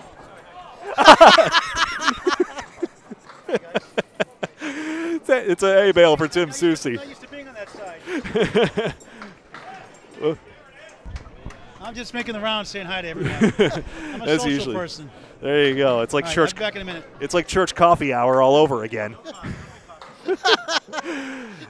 Oh, that 10 pin just foiled Susie again. He was aiming at that hay bale, and it didn't work out for him. Got the diamond in itself, which was pretty good. He said, I don't drink coffee. Look how high, he's always hyper. Yeah, he doesn't need it. No. Oh my God, imagine if he did have coffee. Can you picture how hyper he would be? I mean, we need that energy in the game, whether you want to admit it or not. Yeah, we do. We really do. Not the royal you. No. O'Dowd's got the 1, 2, 4, 9.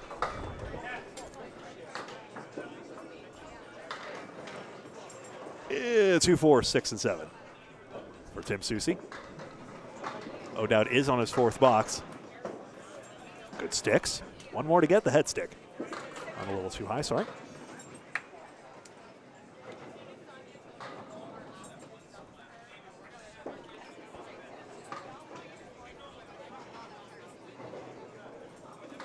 Third ball, 9. Brendan O'Dowd, 34 through 4, and Tim Susie a 10 box for a 55 half.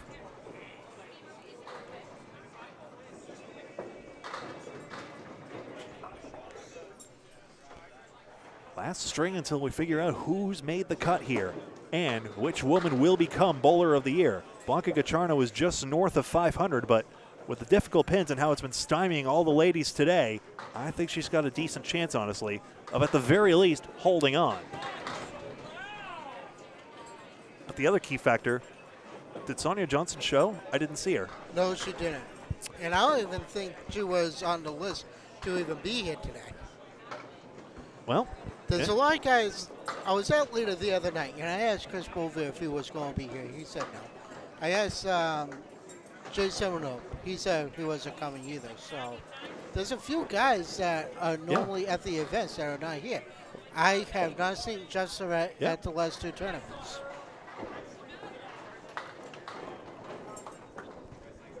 but it is understandable, you know. Well, it does tend to be an expense more often than not. Now, that's true of 10-pin bowling as well, you know, for many of them trying to, you know, succeed on the circuit where the travel is even more exorbitant. But still, you know, relative to everything, you know, it's tough. It's a tough time investment to keep attending these events as well. And, you know, and despite that, a great turnout here in Kingston, Massachusetts.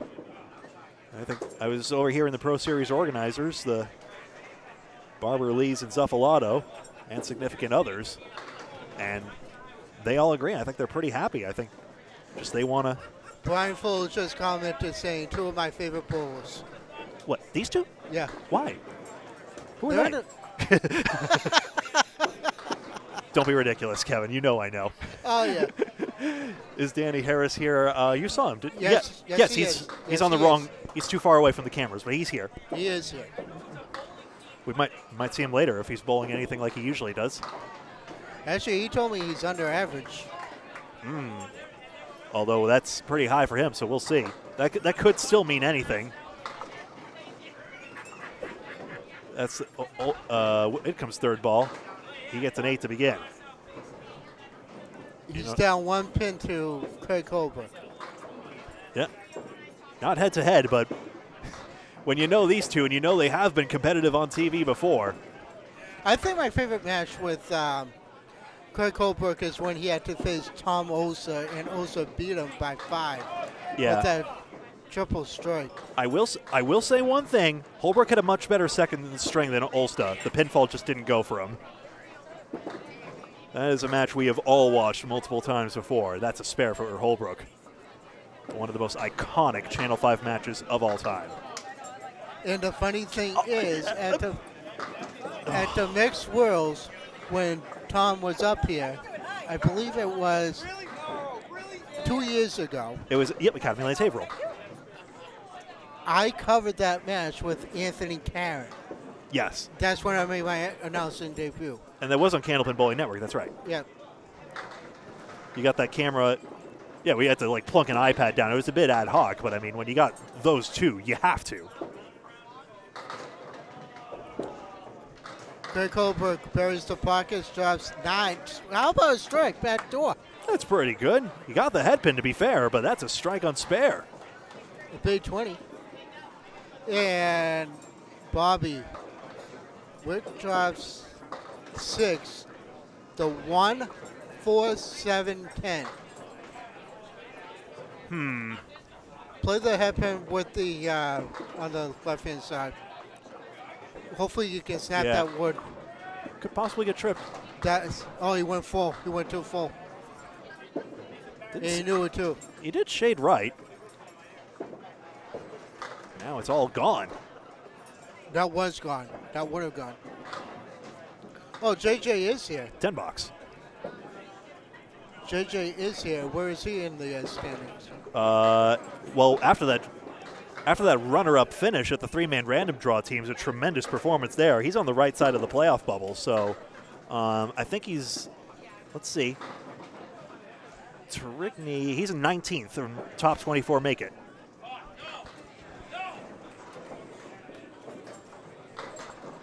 Class B, folks, Class B. Holbrook with another mark. 20 again. 49 after 3, 59 plus. 5, 9, and 10. Tyler Wyman from Nova Scotia is on. Good to see you, Tyler. He Whitcomb got it. He too is an avid candlepin bowler up in that area.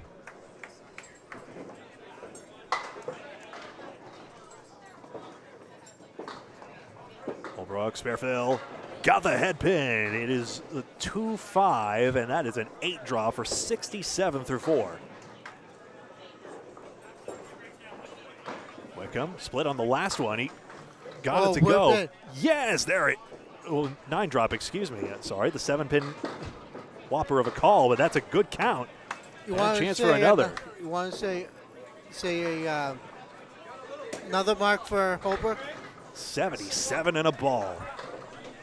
Brian Fuller just posted a go. I wonder why. And yes, Whitcomb gets it to carry through a spare, hits the left tip of the wood, and he's at 57 and a ball. Not too shabby in its own right. 19 and another, and good pinning as well. Only left 2 pins standing. Holbrook only left 1 pin standing. Susie only left 1 pin standing. And now Brendan O'Dowd, the 42 half, looking to build. Brendan is also one of our announcers, I believe. Am I right? No, he would be with Alley Chat right now. Alley Chat's sort of in a state of dormancy right now.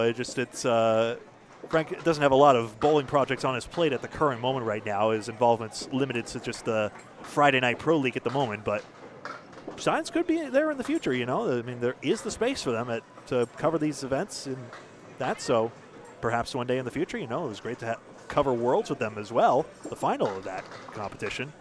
So we might see them yet. And Rick Stanucci from Worcester, Mass., also a professional candlepin bowler, says hi. Hello. He's been battling injuries after injuries. Hopefully we'll see him back on the Pro Tour soon. Out an 8-box. No doubt someone with some 10-pin tendencies in his delivery there. Really has a lot of poise at the line. In candlepin, you sort of kind of have to more slide up and really charge the line a little bit. I mean, you still have to keep control of your body, of course, and balance is still everything. Where you really have to drive through. No doubt a good hit, but a split, 2-4-6. Susie gets the side saddle to go for his second spare. Susie's not having a 130 average, but when you get bolstered by that through 4 strings, this should be pretty fine. I mean, he will be over 600, basically building on it from here. Box 8. Tim Susie. Head pin 5, 8, 9, 10, 6 fill.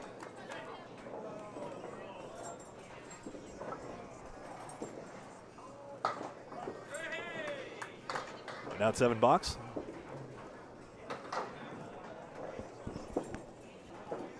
Susie picking pins here, 5, 9, and 10. He's been pinning very well. He only left 1 pin standing, and he's still pinning well. He only leaves 1 more in this case, despite the dastardly split, 90 through 8. Almost perfect. I mean, there is a question of, the pinning does tell you a lot about the bowler. Now, whether it gains a lot in the score, not as much as the spares do, but whoever's pinning better is probably more accurate in general. It gives you a pretty good barometer of how they're doing. And that's probably why 10s lead to spares, just because it gives it an indicator of how on a bowler really is, whether the pins feel like cooperating or not. But when they don't want to cooperate, you can tell. Let's see if this wood works for Brendan. He's going to go to the right side wood. Left side was available as well, but it was quite flat, so he chose not to go there. Susie off target on the diamond. Third ball coming up for O'Dowd. His shot. On the wood, it helicopters over and bounces off the sidewall wildly. He'll stick with 9.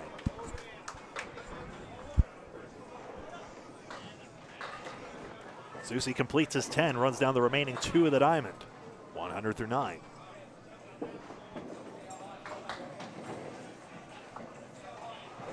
Sorry, 94.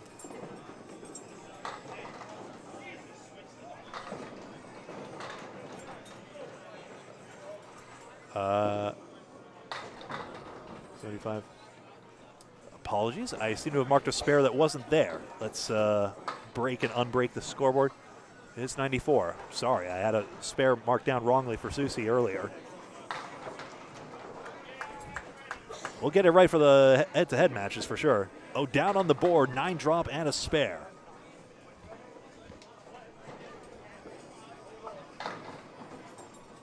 Susie's still, of course, in the triple digits right here, so he'll be doing pretty fine. He's still going to get 600 for this series, even though that's a 7, and he will end up with 101.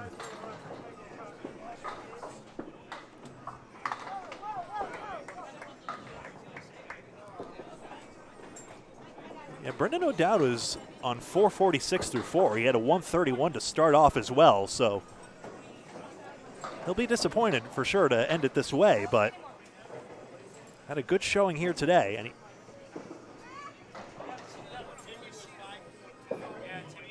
he's also someone who could easily, with a little more refinement, go even higher up in the standings. He spares again here. He's back on the range. He's really not that far off at all. Thanks to everyone watching here on Candlepin Bowling Network. 5 more boxes and then the playoff round to begin. The finals will be here on 5 and 6, so we're stationed perfectly for it. We'll follow the semifinal action wherever it may be. We'll slot it in. Also eager to see how the women are doing. We believe I mean, with Blanca Gatrana finishing second in the standings, Lori Lewis was first. Lori Lewis was 525, Blanca Gatrana 511.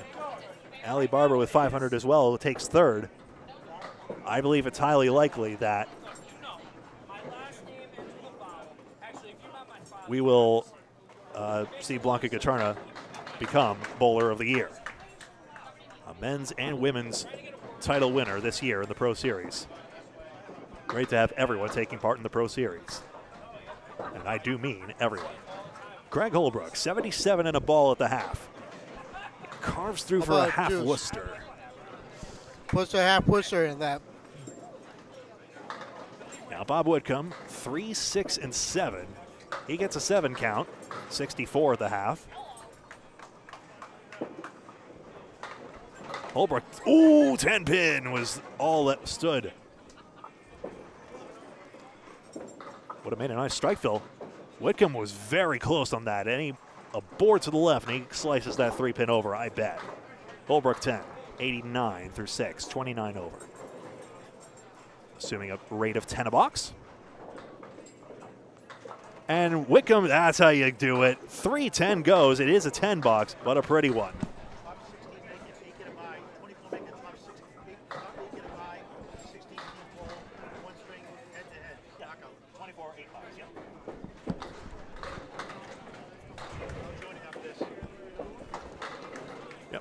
Greg Holbrook, a 9 drop.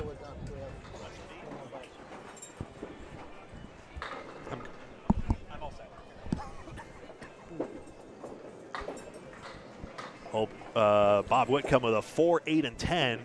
Wood off to the side. Here's an interesting one. There's a diagonal piece and a horizontal piece. Holbrook first, he spares. 5th mark in 6 boxes. What else is new for Holbrook? 5 and 7. This strike could go. Yeah, let's see where he plays it. He's going to go high on the wood. It rolls across. If that 8 falls forward, he gets a chance. It will not. Whitcomb denied 4 stands. Whitcomb is dialed in. He's had head pin 4 straight after missing the first 3. Now he's got a 9 box and an 83 through 7.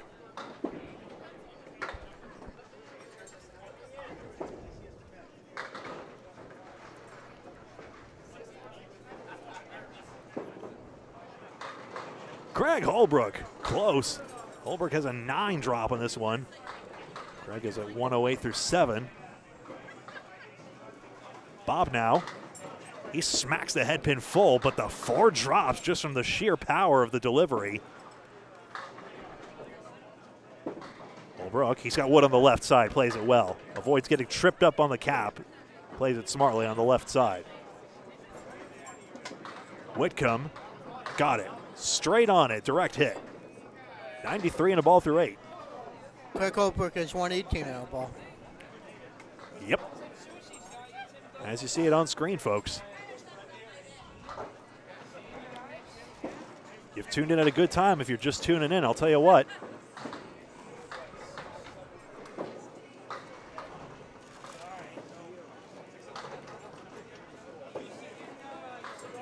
Holbrook set now, he delivers.